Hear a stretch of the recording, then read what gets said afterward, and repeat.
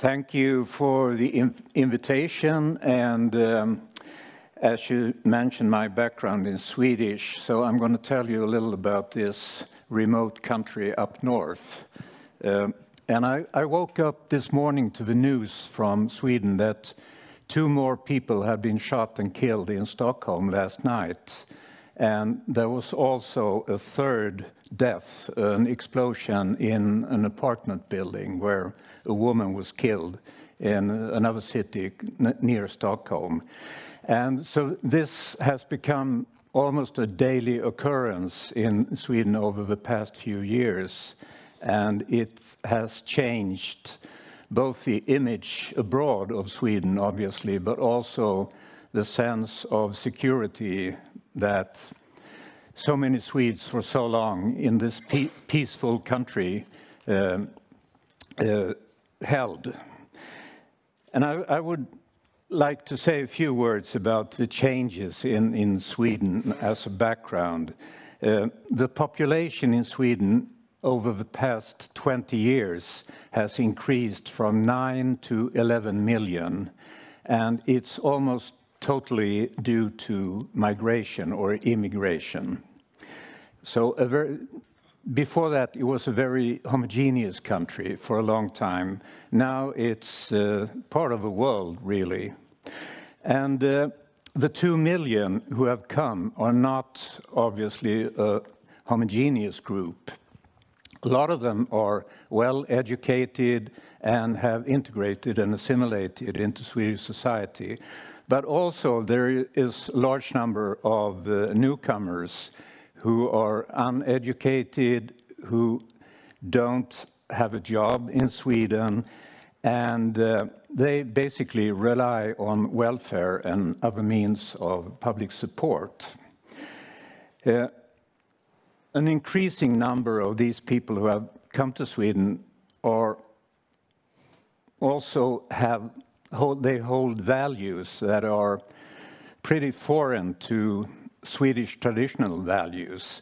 And they could be things like honor culture, clan-based structures, strong religious beliefs. Sweden is a very, very secular country compared to almost anybody else. And a lot of them apparently also holds a disdain for Western values, which of course creates a problem in society.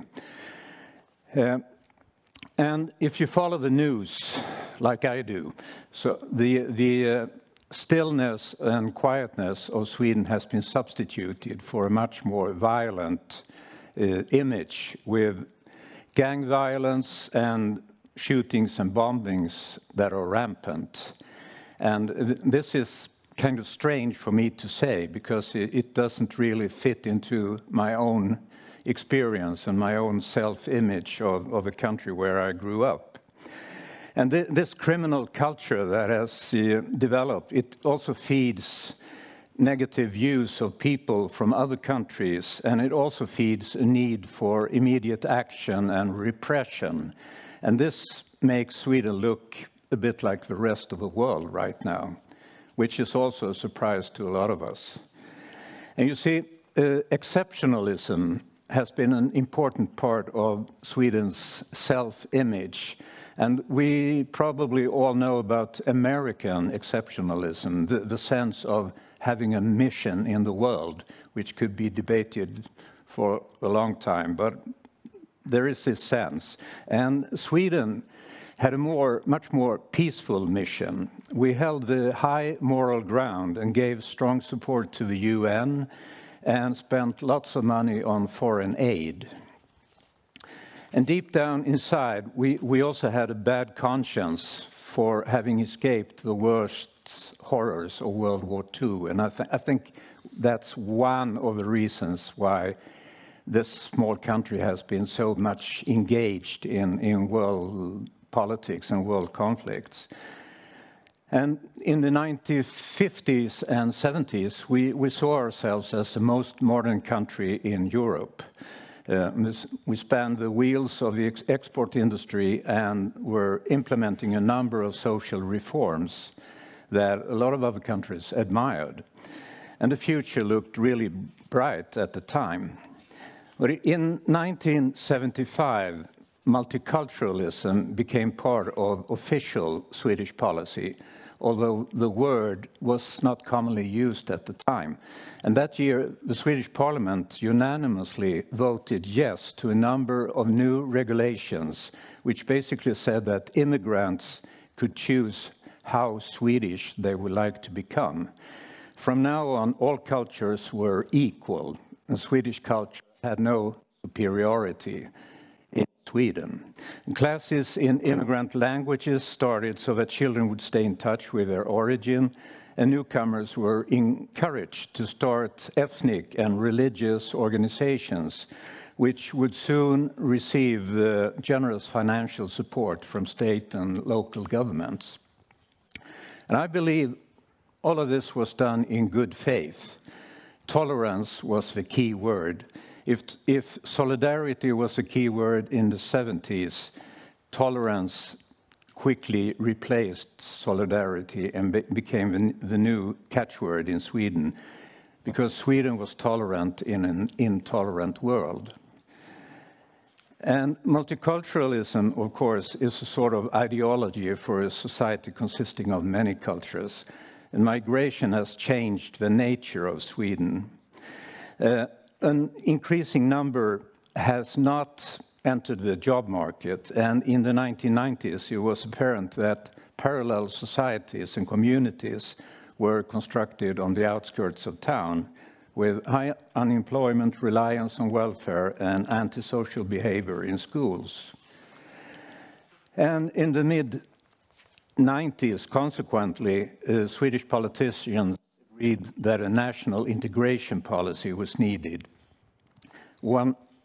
Out of this need, a giant social projects industry grew that was fairly typical of our country. Billions of Swedish krona, our currency, were used to try to include immigrants in Swedish society. And I would say this was multiculturalism with a friendly wallet. Because at the same time, in the face of growing immigration, the country seemed to develop a peculiar blend of moral hubris and collective self-effacement. We knew what was right for people when they lived in Africa and in the Middle East. But when people from Africa and the Middle East came to Sweden, arrived in Sweden, we didn't want to tell them what was considered right in our country. That they had to discover for themselves. And it took ages before it was no longer racist to say that honor culture is a really bad idea.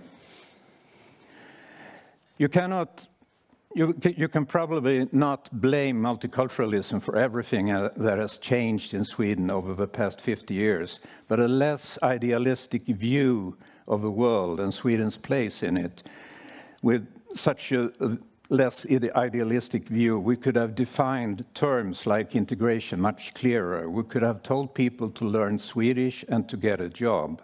We could have avoided regarding people from faraway countries as exotic victims. Actually, they traveled from problems, not to them. But the combination of fairly open borders, a generous welfare system, and no serious demands on newcomers to become part of society has been an invitation to trouble for all of us. Okay, thank you. Okay.